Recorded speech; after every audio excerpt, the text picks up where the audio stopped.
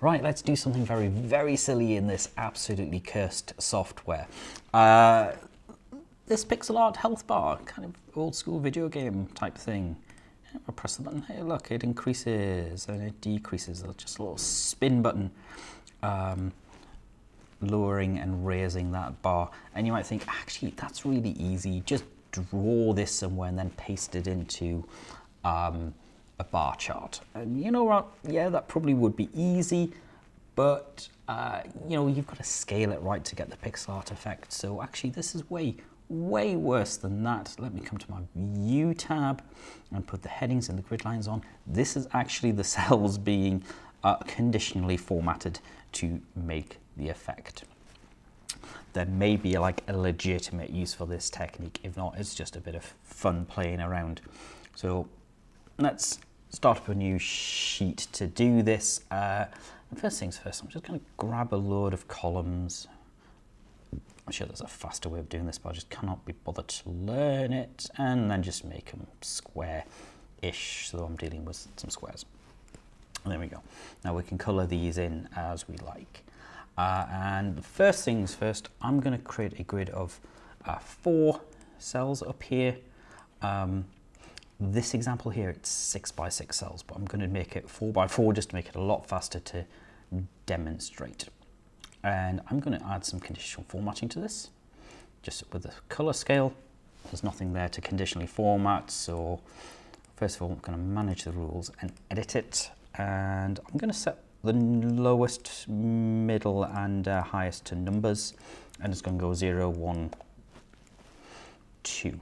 You don't need to pick these numbers, they're just quite convenient as long as you know where they are. Highest color I'm going to make white, middle color I'm going to make, actually I'll make it blue, be a slight different color to the example there. And then I've already rehearsed it earlier here, make a dark teal kind of color. It's slightly more artsy if you can kind of make it darker and change the hue a little bit.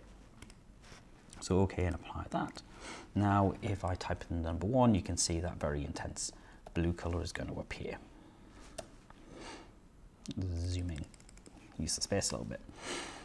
So what I need to do is kind of draw myself a little gem, knowing that 0 is a really dark teal color.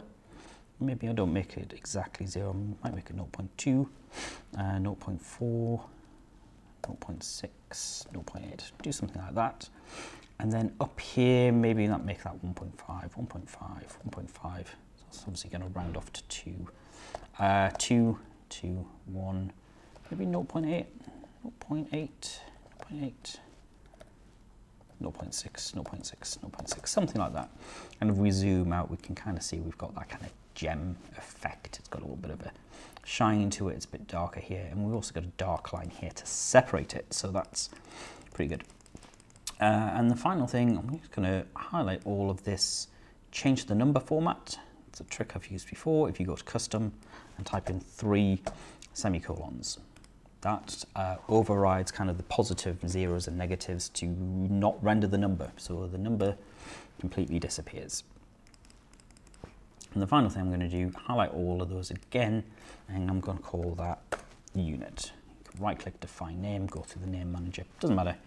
Here's my shortcut, is that little window in the corner. Now if I type in unit, I get the numbers, I don't get the formatting. So what I'm going to do is copy the whole thing, put it, yeah, I'll just start it here, 2, 3, 4, 5, yeah, copy the whole thing. There you go. So 10 of these. Now this is really just to size it up. So I'm going to put a black bar around it. So not only do I know the scale of it, I've also pasted the conditional formatting. So if I completely delete this, well, I can start putting in numbers and it will color it in. So that black border is being pasted in as well. So that's kind of optional, but it was just kind of there to highlight that this is an area I'm going to use. So you can get rid of that border if you like. And final thing, I'm going to merge these cells here. I'm going to call that health, because it's kind of a health bar, so why not, let's just call it that. draw my black border around there. Oops. Maybe make it, I don't know, 7. Scale that up, put it in the middle, and what was my pixel font? Was it the Minecraft style one? There you go, there you go. Now it looks a bit like this. So what can we do? We can, well, we can kind of try and paste these in, but we kind of want to make it dynamic as well, related to this number, whatever this number is. And one way we can do it is with an option called HSTACK. So these take any kind of arrays and they kind of stack them on next to each other. HSTACK does it horizontally, VStack will do it vertically. So I'm just going to take HSTACK. And my array, I'm going to say, I called it a unit. So we're going to take both units there. There you go. I can stack those together. I can put a third one in, a fourth one. It gets a bit tedious, and maybe we want to put if statements here to kind of read off this number and say if it's greater than this, include it. Oh, that would take a while and kind of would be really tedious and not very flexible. So what we're going to do is realizing that that's recursive, use a lambda function and make it recursive. These have all sorts of weird uses now, don't they? So let's begin with setting up a lambda function. So what do I need for this? Well, obviously I'm going to need to have an input output type thing. I'm going to have to take this unit and I'm going to recursively stack a new one onto it. Now, because I've already labeled this area here as unit and this area is health, I don't need to define those within the lambda function. They'll just be dealt with. They don't need to be defined or inputted. And I need an I, just kind of to initiate it as well. So this number needs to be incremented every time you call the recursive function. So with those two in mind, how am I going to escape this loop? Well, if my index here is equal to the health number, well, I just want to return whatever the input was. Just like return it, whatever, we stop the function. And if false, I want to call the function again. So I'm going to call it health, if I spell it right, health bar. Doesn't really matter what we call it. I'm just calling it that because it's kind of a computer gaming health bar. And then what does that function have? Well, I need to jump back to the beginning. It's going to have an input and it's going to have I. Actually, I'll do the I first. In fact, I, we want a +1, and then we're going to close off all the brackets. But what is this function? Well, the function, we're going to HSTACK. So HSTACK, the input with a unit. That's it. That is all we are doing. So each time we call the function, we're going to stack these together, add a new unit, and increment I by 1. And once I, which is health, we stop. So that's not going to do anything on its own, so I'm going to Control-C that to copy it. Come to Formulas, Name Manager, you can see I've done it before, health bar,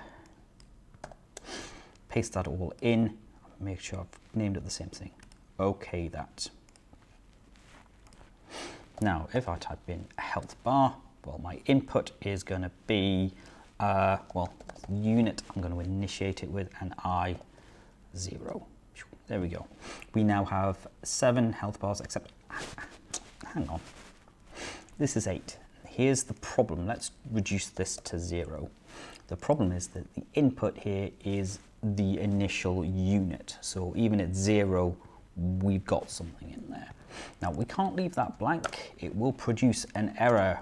But what we can do instead is initiate it with a sequence. So sequence, I'm just going to make it 4 rows. Doesn't matter what they are, but what you'll see is we'll have kind of a blank sequence here, and then we will start chaining these on. So we'll make this 4, you can see here. So what I'm going to do instead is Control-X that to get rid of it, and then paste it here just before. Now that's a little bit of a hack, a way around, so it just means the initial input here is going to be hidden, and then we're going to start adding things on.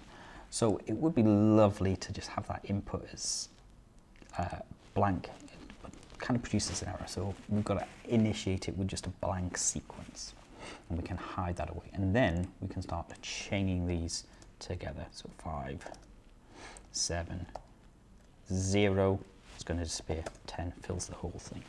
So really very, very, very silly. Maybe there is a legitimate use for this somewhere. Maybe it's not a pixel art thing. Maybe you need to just generate some arrays that are a bit bigger, but you know, there we have it.